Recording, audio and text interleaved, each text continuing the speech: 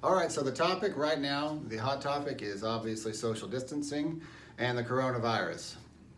And how does it affect our daily lives? In my world, we've had a lot of questions. What does it mean in real estate? And I'm just trying to come up with solutions. So what I've done is put into place some things that if we are in a situation of social distancing like we are right now, I can still get your home sold.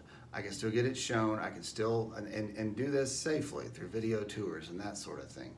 And I can give you the whole plan if it's something that you need to do. If you don't need to sell your home right now, but you may find yourself at home because you're not going into the office as much, it's a good time to refinance. If your interest rate's over 4, most people's interest rates are in the 4s or 5s. If your interest rates are in the 4s or 5s, then give me a call. I'll get you in touch with the right lender that can get this thing refinanced for you. I mean, with rates being in the 3s, you're looking at saving potentially hundreds of dollars a month. Some people are still paying PMI, and if you don't know what PMI is, just, reach out to me. A lot of what I've been doing lately is just consultations. I've been talking with people about their situations and kind of what their plans should be. Some people that were gonna move this summer, they decided that they're gonna move now. Some people who said, I'm gonna move now, said, wait, I don't wanna do this right now. So I'm not here to pressure anybody or to sell anybody on anything or to try to predict the future.